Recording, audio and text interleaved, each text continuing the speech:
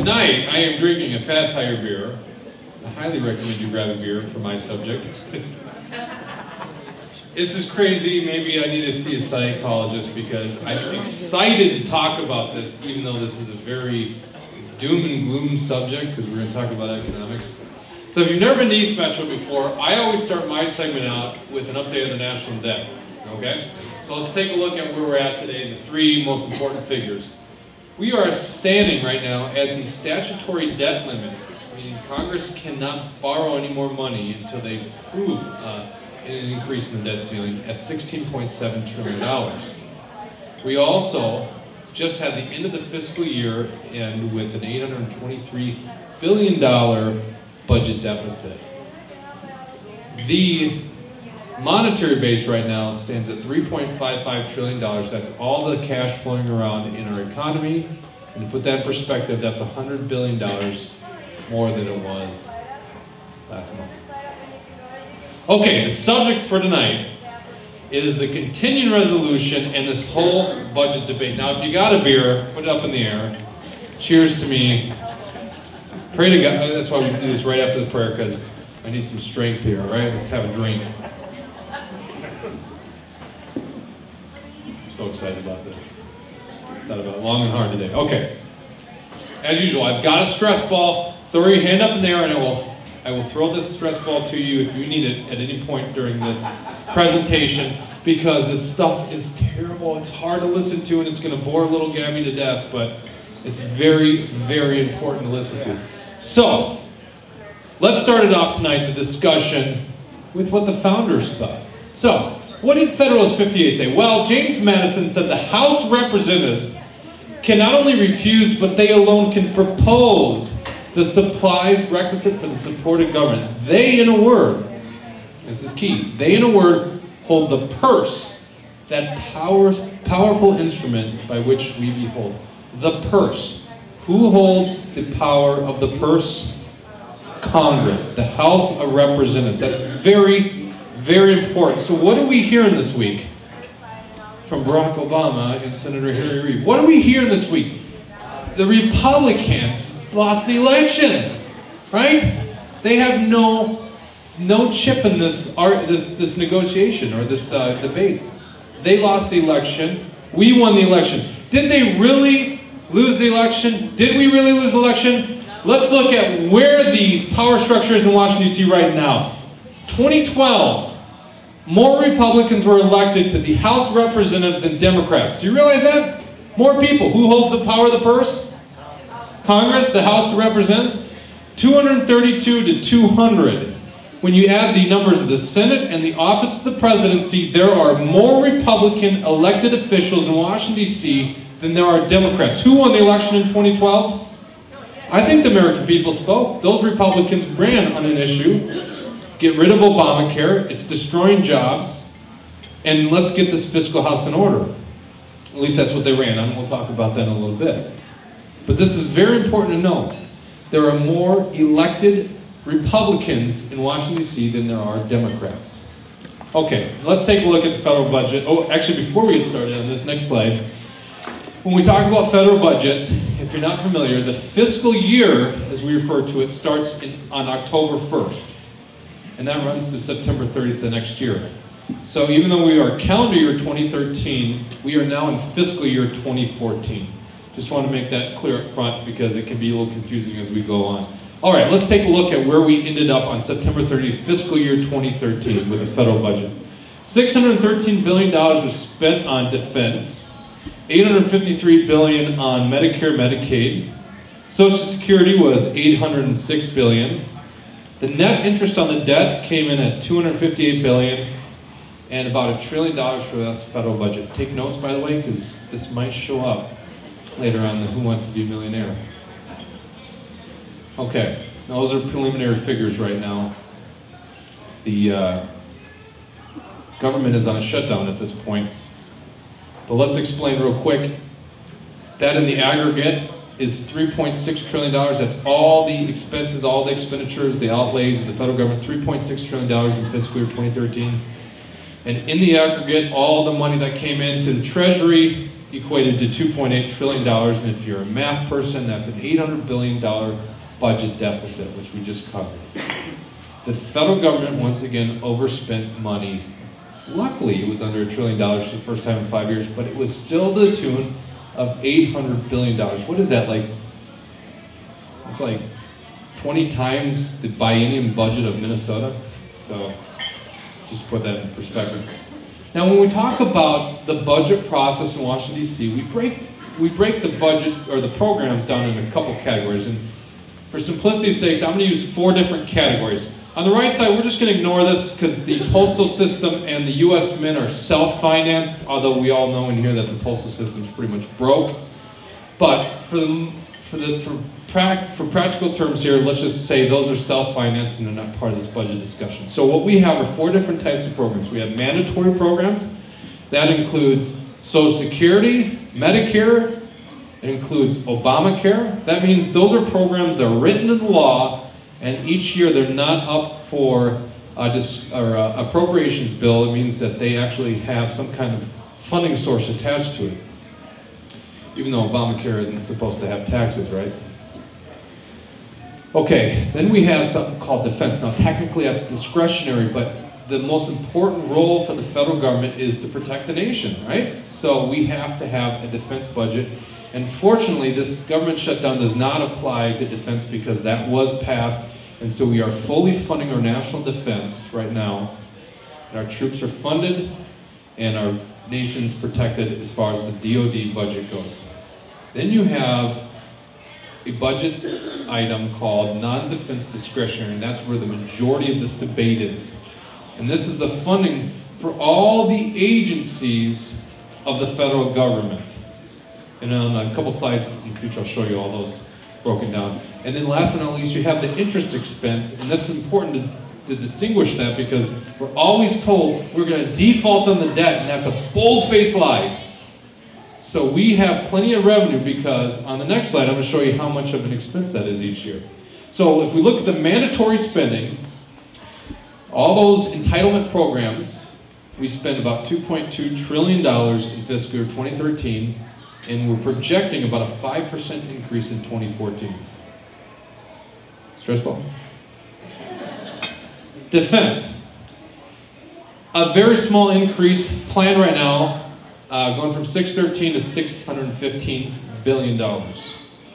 So where the real debate is coming down to now is the non-defense discretionary. Because we no longer, or because the Congress couldn't pass an appropriations bill for those programs, they are not being funded right now.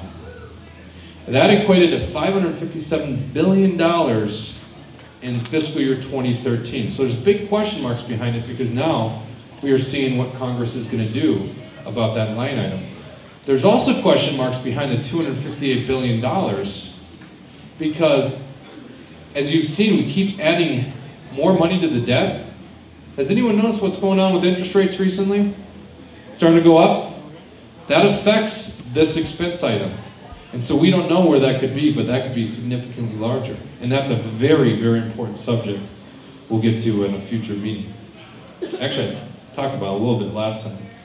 Okay, so on this next slide, this is a hard graphic to see, but this is the breakdown of that non-discretionary spending, or non-defense discretionary spending. On the top is Health and Human Services, $81 billion.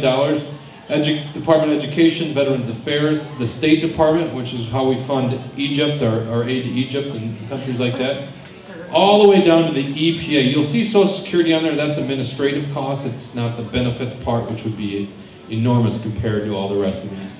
So that's essentially what this debate is right now, is all these agencies of the federal government and how they're going to be funded going forward. Now, here's the discretionary budget process in Washington, D.C. The President of the United States, by law, owes a budget to the Congress by February. He has been late, I think every year, if not the majority of the years he's been in office. He is late on that law that he is supposed to provide a bill to Congress. But anyhow, Congress then has an ability, or it has what's the word I'm looking for? they're supposed to, from about May on to September, they're supposed to have budget resolutions. They pass their dream budget, and those resolutions go into conference. Then the 12 subcommittees, which oversee these programs, these different agencies, are supposed to pass their appropriations bills, which is then voted on in the House and Senate, and it goes back to conference. The final bill passes either the House and the Senate together, and then the President signs, and I can sum it all up here in this next slide, right there. Okay, it is kind of complex, right? I mean, budgetary debate is very boring. I understand that. The process is very boring. But needless to say, is this not their job out there in Washington, D.C.? Do you know what happens when they don't do their job? Get a raise. A very smart crowd. They do get a raise, and they don't likely get fired. They have this thing called continuing resolutions. Have you heard of that? Continuing resolutions, CRs? This is basically Congress not being able, go to the next slide there, Kurt. This is Congress not being able to pass appropriations bills, come into an agreement on it. So what they say is, we're just going to pass a bill that says, fund the government at its current level, or a little bit more, or a little less, or with this caveat. That's a continuing resolution. And that's what we've operated a lot on more recently, but actually quite a bit through the last decade or so. This is like saying you and your wife are having this conversation, and you're like, how are we going to spend our money in October? And you can't agree on it. And so what ends up happening is you say, well, let's just do what we did in September and continue on. But guess what? You guys are fiscally responsible, right? They're not. They're overspending by almost $1 trillion a year. So them doing the continuing resolutions already disastrous for our nation. So that's what we're operating on, is continuing resolutions, and the current one came to a conclusion on September 30th at the end of the fiscal year. And so now the debate came back to the end about what do we do going forward. And they obviously can't agree on appropriations bills. So this is the debate that we're told, and I put that in quotation marks for a very serious reason, because what are the Democrats saying? Well, let's pass current CRs, continuing resolutions, at their rates, fully fund Obamacare, don't touch the entitlement programs, because that's what they believe in. And guess what? This is how they're going to pay for it. They're going to tax the rich, which everyone that's going to buy Obamacare isn't really necessarily rich, but that's what their talking point is. They're going to tax more, they're going to borrow more money, and then they're going to go to their buddies at the Federal Reserve, and they're going to say, print more money so you can buy some of our debt so we can keep this whole system going. And if that sounds fishy and it sounds like it's not going to work, you're pretty astute. It ain't going to work that much longer. So what do the Republicans say in this debate? The Republicans supposedly are talking like us, the fiscal conservatives, right? There's a fiscal conservative alternative to the Democrats. So they're talking like us, but what do? They end up going over and saying, well, we're going to just do what the Democrats do, we're going to pass a continuing resolution. And we already heard tonight, I can't remember who said that, Bev. Eric Paulson, congressman in CD3, is already planning on caving on this issue and giving up the caving in and funding the government at its current level, which is already overspending by $800 billion. That means I need a stress ball. Randy, I've got it right there for you. Now, how do you pay for that? Well, Republicans, for the most part, don't want more taxes. Thank God, all right, for the most part. However, they're fine borrowing money, which makes people Gabby's age know they got a big liability coming ahead of them. She looked up from that book. That's funny. And they're fine with the Federal Reserve monetizing some of that debt. So here comes the Tea Party, right? This is where the real, actual debate exists. There's some tactical debate here on how we handle this problem. But guess what, guys? I bet I could ask this whole room. Anyone think that government should shrink? Yeah, right? We should probably not have government at its current level. It should probably be limited in its size and scope. That's the Tea Party. We're saying they're too intrusive. Now, listen, I truly believe we can actually get rid of, well, I want to get rid of Obamacare. It's a job killer. It's bringing on the 30-hour work week. It's an invasion of privacy. It's a horrible thing, but we have leverage. How many elected Republicans are there? Democrats more, right? Right? Is that not the power of the purse? Do we not have a good part in this negotiation? And when it comes to the funding of this, it's not applicable with the Tea Party because we're saying, guess what? Less government. We don't need to tax more. We don't need to borrow more. And we certainly don't need to monetize this debt by the Federal Reserve buying the treasuries. Now, if we don't act, well, that's another $800 billion to the federal debt, okay? Right now, as it stands, remember, there are about $557 billion of our federal budget right now, because this is really a partial shutdown, it's only about $557 billion of the $3.6 trillion.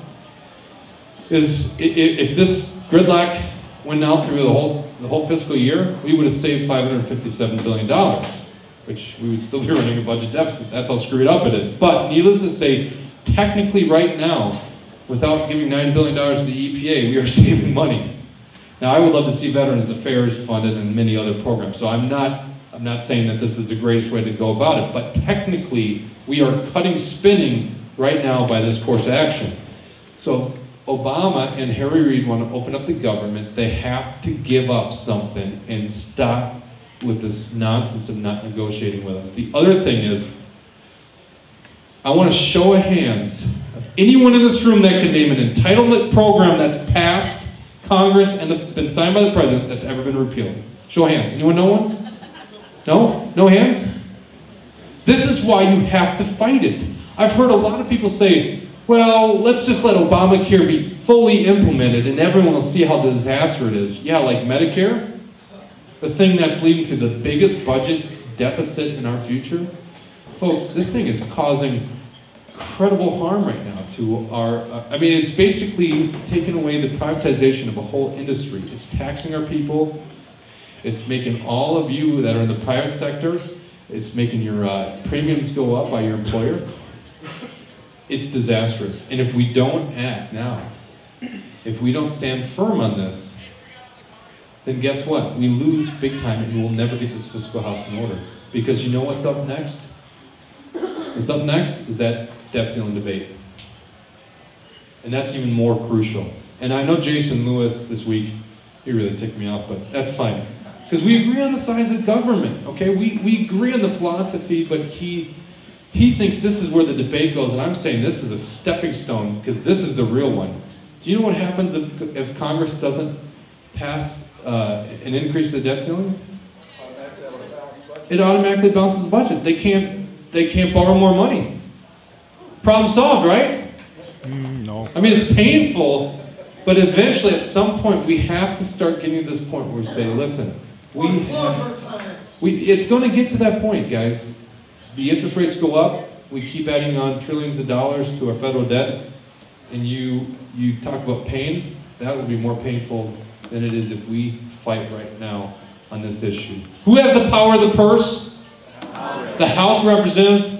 Are there more Republicans or more Democrats right now elected to offices in Washington, D.C.? Republicans. Okay, I made my spiel. Jack's got a wireless mic. Now, this is unique. We don't always do this. I usually stand up here and preach, and you guys just are subjects and have to listen and agree. But no, let's have a discussion here. We got a guy over here, Jack, if you want to head over here. Let's have a nice discussion for the next 15 minutes or so. Raise your hand again, where were you? For or against, doesn't matter. Can I talk into this thing here? Well, you can. Now, I am 72 years old and old retired curmudgeon here. I've been through this country for many, many years. I've never seen it as bad as we have it right now. The Tea Party has to get behind cutting back this government. They're taking everything from us and giving nothing back. My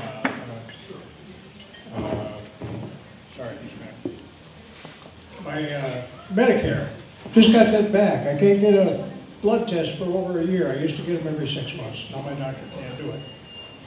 And that's what's happening with this Obamacare. It's cutting into everything that we've worked for all the years. I'm drawing Social Security and I'm drawing Medicare. I paid for it. I paid for it all through the years. And they're cutting us. The Tea Party is the only hope that we have, I think, right now. The Democrats are absolutely hopeless, and the Republicans are not very good either. I used to belong to the Republican Party. I quit when I came here. It's time that we have to back up what we have worked for all these years and keep it going for the people in this country, not for the politicians. They don't listen to us anymore. I've said enough. Thank you. Next question. Nate Waldron? Jack Nate Waldron over there in the leather coat.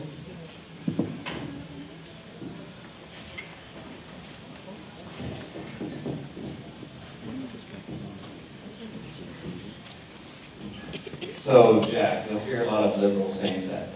That's Jake. Jake. Yes, Nate. You'll hear a lot of liberals saying that shutting down the government actually is costing us money. How long does the government have to be shut down for us to actually start gaining money back from the shutdown? What's the rationale on that, by the way? Do you know? No, I'm just asking a question. Do you know what the rationale is on it's costing us money? What's that? So that we don't do it? So you're saying that they're lying? No. You know, one of the most interesting things that I watch in this debate is they say we're going to default on the debt if we don't pass the debt ceiling increase, right? I mean, really, we have to get to this point where we say these guys are lying to us. I don't know why that's so hard to say out in Washington. They feel like, I feel like the opposition party here, you know, I guess it's the Republicans, to the power structure, because they let them, is we can't call these people liars. I don't know why that is. They're lying. When you talk about defaulting on the debt, that's a lie. We have $258 billion that is required to pay the interest on the debt in an annual budget. We take in $3.6 trillion. There's enough money to pay our debt. It's a lie. So, you know, stuff like that, I am sure, I don't know what the numbers are. I'm sure there's a week or two or something like that. There's a cost, and I'm sure that there'll be a lot of negotiations about back pay for some of these people, but generally speaking, right now, if they're not funded and it never changes, then what? Are you getting the time? Jake, we don't have all night here. All right, go ahead, Jack. We have another question. I asked my husband this on the way here. We were talking about everything that's going on. And I said, how come Obama and his team are 8 to 10 steps ahead of the Republicans all the time? The Republicans are supposed to be informed, intelligent people, and it seems like he is 8 to 10 steps ahead of us all the time. And one of the things I want to cite is I understand there's not food in the commissaries, and you know, that didn't happen today. That had to be planned out very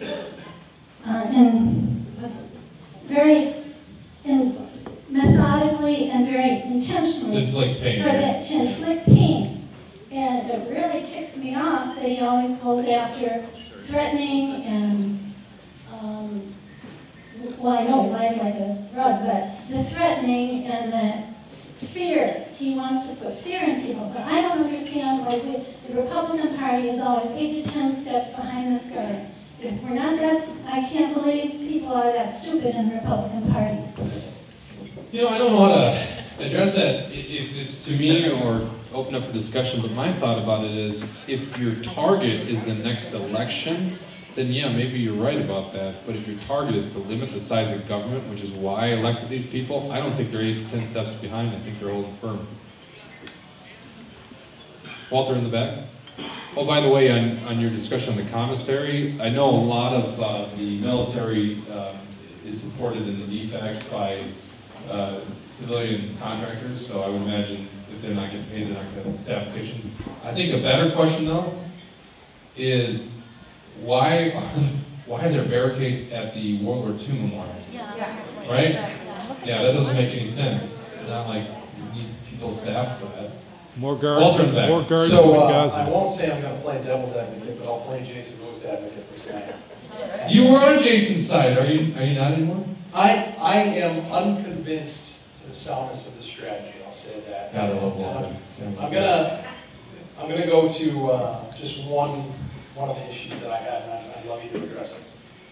What do you say to the critique that points out that 80% of the funding for Obamacare is hardwired into statute, And Obamacare, as we know, as we've seen, is being rolled out right now in spite of the government shutdown. Obviously is not dependent upon a continuing resolution, otherwise it would not be happening. And only 20% of the discretionary spending and subject to potential concessions by the Senate and the President. Doesn't that indicate that we can't actually stop Obamacare with this strategy? No, it doesn't, but I think I was very clear on this. Obamacare is part of mandatory spending, so technically it is still operating. Well, actually it's not really operating, the exchanges aren't doing too well.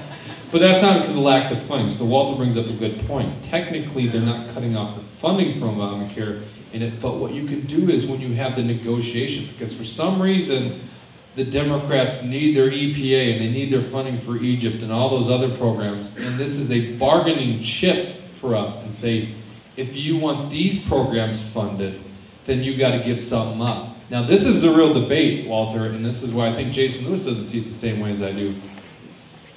Are you just going to go after Obamacare, or are you going to go after all spending? And I'm all for cutting across the board, but I'll tell you this much. If we don't cut Obamacare now, if we don't find a way to repeal Obamacare, or delay it at least, which is really what the Republicans did, they even negotiated and came back with another bill. But if you don't repeal it now, it will never happen. It will be the law of the land, and welcome the 30-hour work week.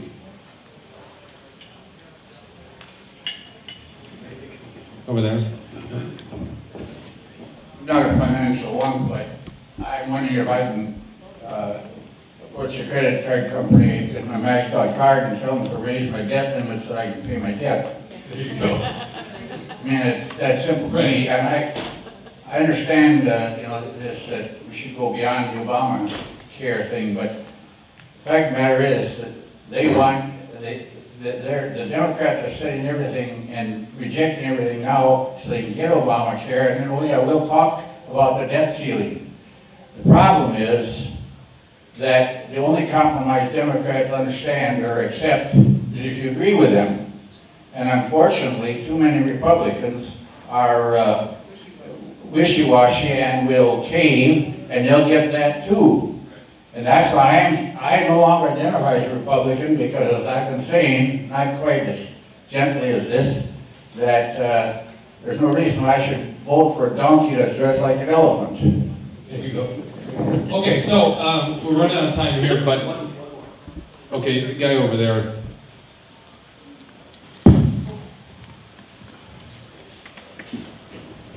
Well, it's interesting that Obamacare is part of mandatory spending, and yet the Department of Veterans Affairs, that takes care of all of our veterans from various war periods, is part of discretionary spending. I think part of the answer to what the lady said over there a while ago is, why does it seem like Republicans are 10 steps behind the president, partially has to do with the mainstream media. That's right. That is a big, big problem for Republicans and conservatives.